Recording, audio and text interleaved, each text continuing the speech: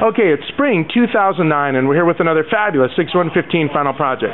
Go ahead, man. Introduce yourself and say what you made. My name is Nevada Sanchez. I'm a junior here in course 6 at MIT.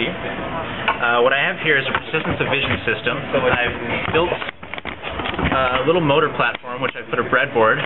It has a PIC microcontroller and is powered by a 9-volt battery. Let me show that. Okay. What this does is it'll rotate really fast, and it'll display text in the air. And the text it displays, it gets by receiving information to this photodiode right here. Oh, let me show that.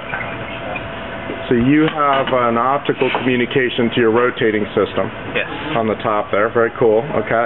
And that's what sends the information to the blinking LEDs here. And that's going to turn into a message once you start it rotating. So do you want to start it spinning? There it goes. Okay. Oh, beautiful. So we got Hello World right now, right? Hello World. Yeah. So my first mode of operation right here is it allows me to type directly onto the display. It comes around here. Well, no, dude, give us a better message than that. There you go. Thank you. 6115 rocks. Excellent. Excellent.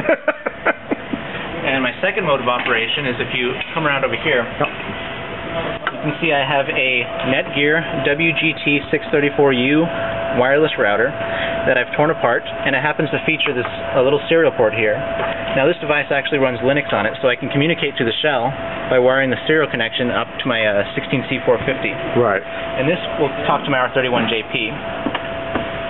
So the first mode, wait, let me just say, the first mode where you were typing was over the normal USB serial port to your computer. Yes. Now we're getting a message from over the wireless router, Now you're right? actually getting a message off of the internet. So right. This is on my personal website. Okay. So I can type, change the message right now just by overwriting a file. And there we go. And we've got Hello World. That's fabulous. Outstanding job, man. Brilliant. Very clever project. Hold on, let me get you back there. Well done. Thank you. Congratulations, man.